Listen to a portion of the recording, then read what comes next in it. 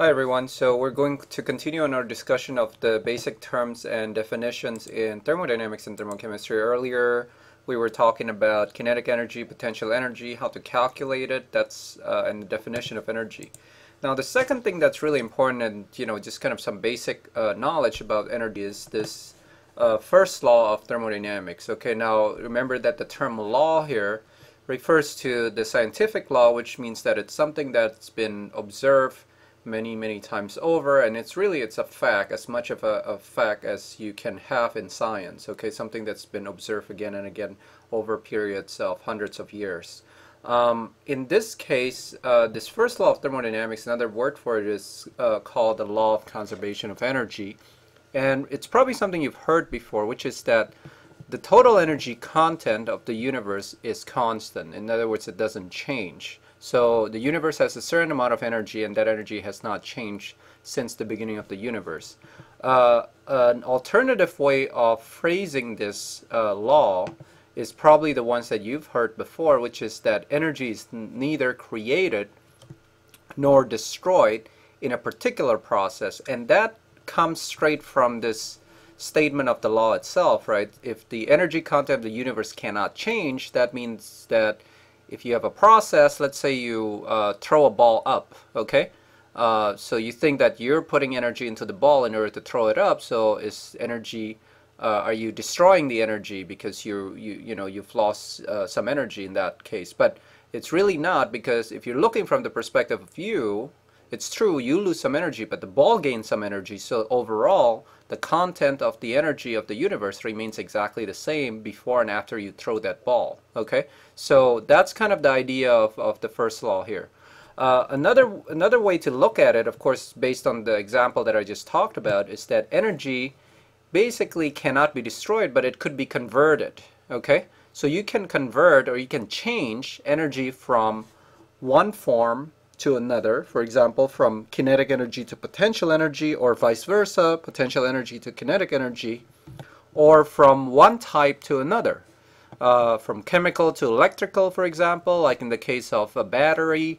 If you're using a battery, you're really converting the energy of a chemical reaction in the battery to electrical energy. When you're recharging the battery, you're really converting the electrical energy from your outlet to making that chemical reaction go a certain way. Okay, now let's talk a little bit about the potential kinetic energy conversion, because that's really visually easy to see in this animation that I'm going to show you now.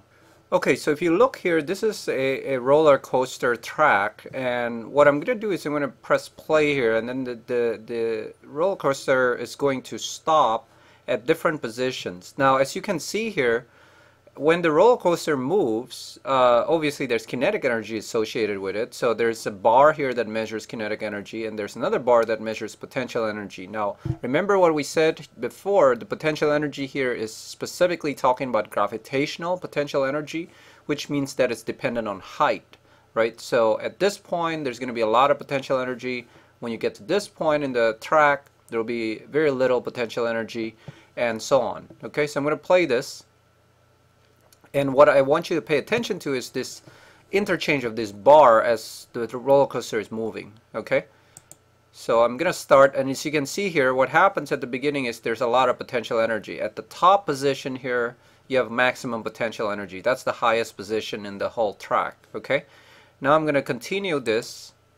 As you can see, when it falls down, the potential energy bar earlier slowly decreases, and then the kinetic energy bar slowly increases. The reason is because as you go from top to bottom, the potential energy goes lower and lower, because now you're at the lowest level in terms of height, so the potential energy is very low. But because that energy cannot be destroyed, that potential energy that was all up here is converted to the energy of motion. So then the roller coaster is moving really fast. As you know from experience, when you're riding a roller coaster, it's going to move really fast when it's falling down from the top to the bottom. Okay, and we can again see this as it goes up again. Here's the roller coaster going to go up again, so we expect the potential energy to go up and the kinetic energy to drop down a little bit. Okay, and that's what you see. And then you continue here, you see another kinetic energy increase, and then now we're going to go up, so the kinetic energy is going to go lower just as you expect in a roller coaster. Remember, when it's climbing up, usually it's very slow, so the kinetic energy less because the speed is low, but then the potential energy goes up higher again because you're at a high position. Okay, so you can see that's what's happening, and then it comes back down, kinetic energy increases again. Okay, and so on and so forth. So the whole idea in this animation is to illustrate that the energy is always converted from one form to another, but it's never destroyed, it's never created. You have the same amount of energy beginning to end. So the total energy, as I mentioned before, the total energy, which is the sum of these two numbers, is exactly the same. It's just that in certain cases, in certain position, there's more potential energy, there's less kinetic energy, and in some other position, there's more kinetic energy and there's less potential energy. So let's go back to this first law of thermodynamics idea. So we just saw that how energy could be converted from one form to another. It's also possible to transfer energy from what we call one system to another system. And the word system here is very broad. It really just means, you know, something that you're looking at. And I'm going to define it in a couple of slides from now. But it really just means that something you're interested in studying the energy of. For example, if you're looking at a cup of hot coffee and you're wondering, well, how much energy does that hot cup of coffee has? That's your system in that case, okay? And let's say you're wondering about the air surrounding that hot cup of coffee. That's your other system, okay? So then you have two systems now. You have the hot cup of coffee as one system, and you have the air surrounding the hot cup of coffee as another system. And you're just wondering, well, what happens when the hot cup of coffee slowly cools down? Well, in that case, the hot cup of coffee is basically releasing energy, right? Because it's going... it is getting colder, and hopefully intuitively you can tell that if something is hot it has more energy, something is cold it has less energy.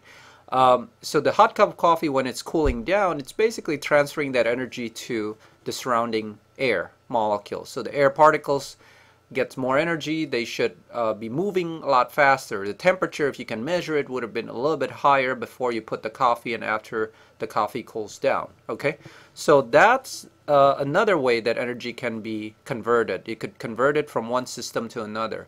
When you heat up your food in the microwave, that's another example of energy transfer. Energy in this case is being transferred from the microwave to your food, right? And your food gets warmer. Initially it's cold. So you know that the food item that you put in there is getting energy from the microwave. Okay, so this is a really important law, something you want to keep in mind, because energy doesn't get created or destroyed, but you can easily change it from one form to another or from one system to another. Okay, so let's now talk about the units of energy. Remember earlier I was saying in the equations that represent kinetic energy and potential energy, I said that the mass has to be in kilogram, and then the speed has to be in meters per second if it's kinetic energy, or if it's potential energy you have that mgh equation, and that when multiplied together gives you this unit as well, kilogram meter square per second square. Okay, that unit is the SI unit of energy, and is also called a joule. Okay, so 1 joule is equal to 1 kilogram meter square per second square. Okay, that's one unit of energy that you see quite a bit in this class. Another unit of energy you'll see quite often is something called a calorie with the lowercase c, and that is equal to 4.184 joules. Okay, now what is a calorie? Well, a calorie is an older unit, a unit that was used a lot more often in the olden days when people started to develop the field of thermodynamics. At that time, people were studying, this was all back in about the 1800s or so, and at that time people were studying steam engines, and basically the interest at that point was that how can we use steam engines to, you know, move trains and locomotives from one location to another. So engineers and scientists at the time were very interested in the idea of trying to measure how much energy you get if you were to boil water, and using that steam generated from the water to move your train from, again, one location to another. So that calorie unit was invented at the time, and as you can see here, this is actually the definition of a calorie, which is the amount of energy that it takes to raise the temperature of 1 gram of water by 1 degree Celsius. Okay, so that's what 1 calorie is. If you say, I have 1 calorie of energy, that means you have enough energy to raise the temperature of 1 gram of water by 1 degree Celsius. Let's say from 19 to 20 degrees, or from 20 degrees to 21 degrees. That amount happens to also equal 4.184 joules. So that's why there's that equivalency. Now, a lot of times if you look at the back of your, let's say potato chip bag, or your, any kind of item, food item, a lot of times at the back it will say you're consuming a certain amount of calorie. That's what we refer to as a nutritional calorie, which has a uppercase C, and it's not the same as the lowercase c. The uppercase c is actually a kilocalorie in terms of this lowercase c. In other words, it's 1,000 of these lowercase c's. Okay, so it's 1,000 calories, which means that it's 4,184 joules. So when you say you're supposed to eat only, let's say 500 calories a day for a human being, you're really talking about 5,000 of these little calories, which means it's the equivalent of 5 times, these 4,184 joules. Okay. Another way to think about it is, if you remember earlier, we said 1 calorie, one lowercase calorie is the amount of energy needed to raise temperature of 1 gram of water by 1 degree Celsius. If we're talking about one of these kilocalorie, or one of these nutritional calorie, that's basically the amount of energy needed to raise the temperature of 1 gram of water by what? 1,000 degrees, right? Or alternatively, raise the temperature of 1 kilogram of water, 1,000 grams of water, by 1 degree Celsius. So you should be able to kind of interconvert that and think about the meaning of, the lowercase calorie, the uppercase calorie, and the joule. Okay, I don't have time to talk about this kilowatt hour, but that's yet another unit that's used to measure energy. Specifically, consumption of electricity is measured in kilowatt hour usually.